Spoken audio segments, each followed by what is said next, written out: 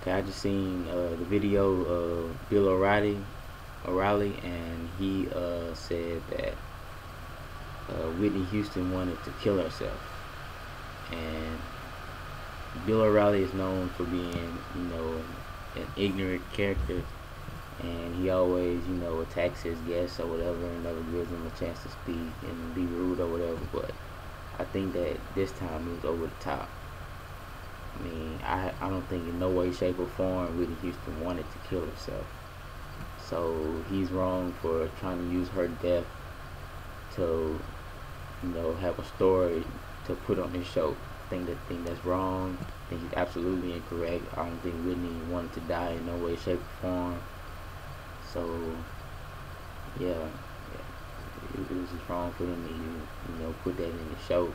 I think his producers should have stopped him for even wanting to say that.